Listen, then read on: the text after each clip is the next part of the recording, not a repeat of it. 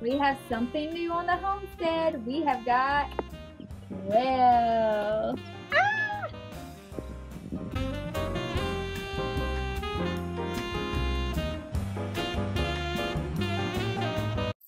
All right, guys. Well, we have finally got some quail back. So my mother-in-law was incubating a ton of eggs for us. It was probably 100, maybe over 100. And right now, I'm going to say they move so fast, it's really hard to count them. But this is our newer brooder. So one that we just put up, and we have another one over there with probably about 40. Then they brought like 20 here. So, you know, that's giving us about 60 something. I think she has more that's hatching. So in the end, I think we're going to end up with about 70 to 80 quail. So this is our second set. And I'm just going to focus on here because there's less quail in this one. So it's easier to talk about stuff. And so this is just Quail 101 Basics. So she has a certain type of incubator. And I'm going to put it right here and check and see if any of them have hatched. Nope, so they're all good. Okay, close it. Oh wait, I didn't roll them. Open it up again. She probably rolled them this morning. But on the quails, we just roll them. Just roll them a little bit. They say just kind of take your hand and just roll them across. All the old timers say that.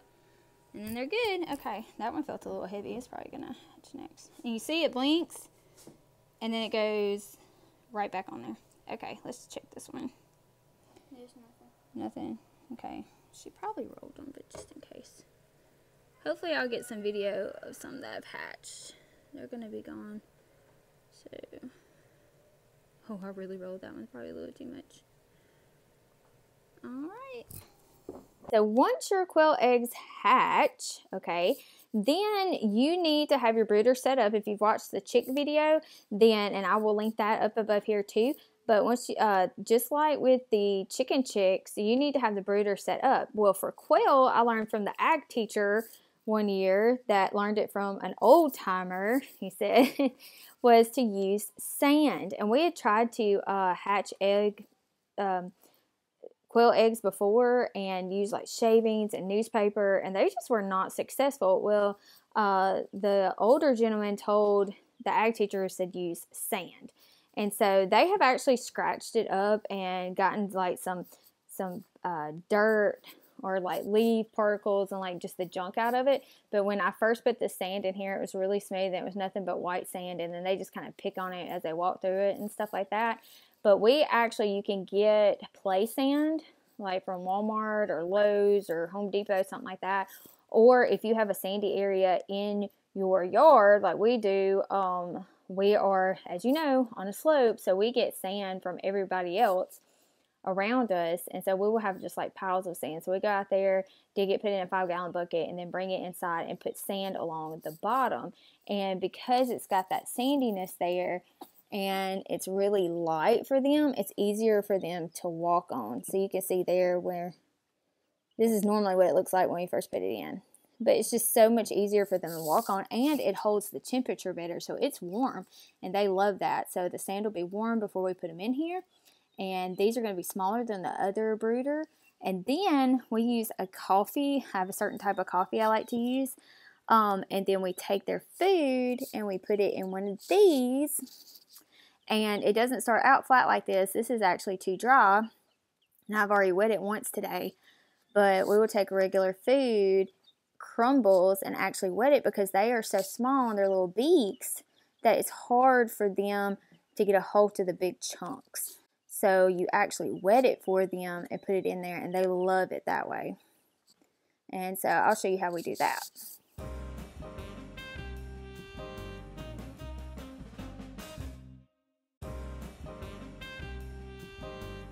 Okay, you're also going to need a different water from your chick water. So this is a special type of water that is thin, and it has a thin lip right there, and it's not as big as the chicks because they are so tiny. Now these technically are chicks, but just to separate them for when I'm talking, the quail are so tiny and their little beaks are so tiny that they need a smaller one to keep them from drowning. And so I'll show you how we clean and fill those in.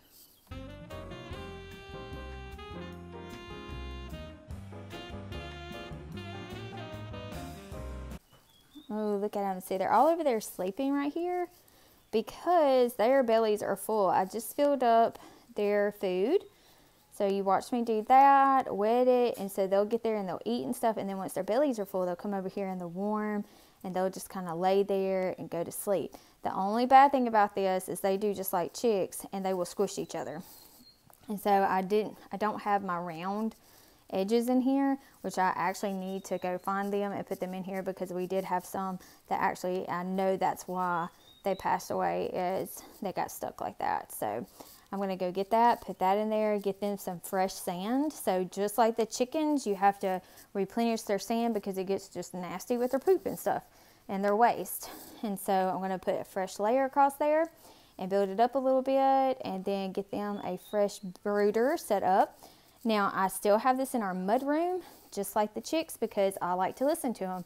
When they're chirping, they're telling you something. They're either cold, they're too hot, they don't have water, they want some food, they're just not happy for some reason. So you have to figure out what they're trying to tell you.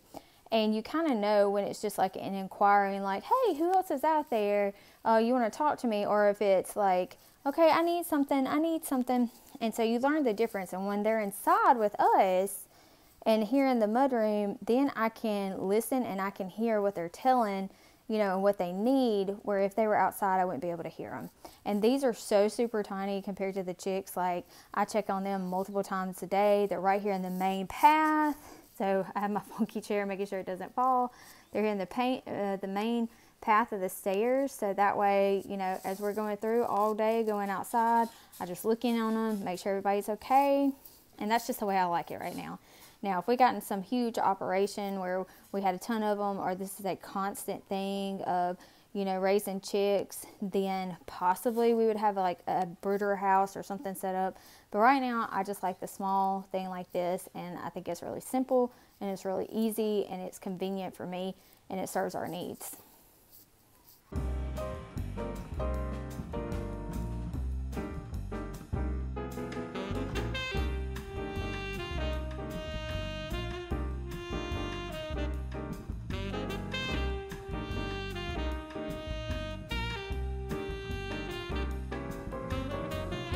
So what you see here is that is our driveway, and then we get runoff of this hill, the hill beside our house. Woo, I keep zooming in on my finger. Beside our house, and then actually some out of the woods here on this hill. And Carl's worked on it, just created a huge gully in here. When I say a gully, like one of the kids could stand in there and all you could see was the top of their head. So what he's been doing is taking all the trees he's been cutting down, the extra that we can't put in the wood chipper, and sticking those in the gully to stop some of this huge washout. But it's also letting us get sand, so the sand stops there. There's a sand spot here, and the kids will come out here and play sometime. And then that big sand spot over there, that it's easy for me to get the sand in the bucket. And yeah, it has some debris in it, but I've noticed that if the quails get a hold of it, they just kind of tote it around and stuff, but they don't really try to eat it. They figure out pretty quick it's not food. They're not just stupid animals. So I don't worry too much about that. But we also have, that was a huge gully washout spot that he's just piled and piled stuff into, because there is a creek back there, which the summer has taken it over, and it hasn't been bush hogged since the spring. So there's like a little runoff creek back there. But just trying to stop some of that drainage, and that is a challenge. I mean, you can see how there's a hill there. The house is on half of the hill, then it goes down, it gets even lower down in here. And it's just part of the challenge you have when you live on a huge slope, is drainage and stuff, and how you can handle that. But we figured out there's not enough. There's so much sand coming from everything, and not enough soil buildup here, that the blackberries didn't survive. So that's a goal next year, is we got to start bringing the soil, putting that in there, amending this whole area so that we can grow stuff, and then figure out how to keep the sand out of there and to actually build good soil and not it wash away down here. So those are the challenges we have, and that's our that's some wood chips we have left, not a whole lot. And then that is one of our huge composts where it's just cardboard and paper and animal waste right there that we just keep rolling over and over, and all that'll get moved up into the orchard area where you see that fence right there. So, all right, well, let's go get this sand into the quail.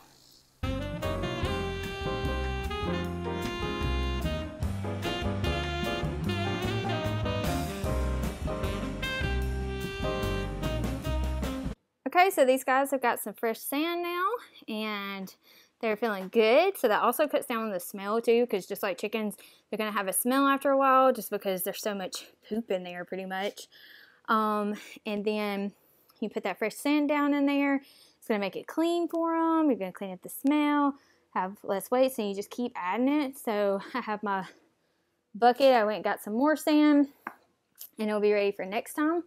So double there, and I won't have to go out and get it because it just keeps getting hotter around here and stuff. But I just wanted to go over some other things, just some basics. Let's start off with like the incubation. When they come out of the eggs, people describe it as a piece of popcorn. And that is exactly true. That is so true, because if you watch a quail egg hatch, they just like pop out of there like a kernel popping into a piece of popcorn, and it is hilarious and amazing. So that is true. They are not super loud. I've mentioned it before in our quail run when we did our big epic quail pen, how they are really almost, I feel like they are also a gateway animal into homesteading, because they are the perfect homestead bird for you if you are in a neighborhood and noise is an issue, or size, or if you have a problem like somebody's going to say something because you're, you know, cleaning your meat birds or something like that. Quail are super quiet. These are bob whites, and they have a different sound than the cornix quail, and the bob whites have this to them, and it just sounds like a songbird. So, you know, people in your neighborhood aren't really going to know what that is. And so you can get away with having quail in a backyard super easy. Easy maintenance, water, feed. That's it. Now, the downside to quail, they are not friendly. As you can see, they are very, very skittish.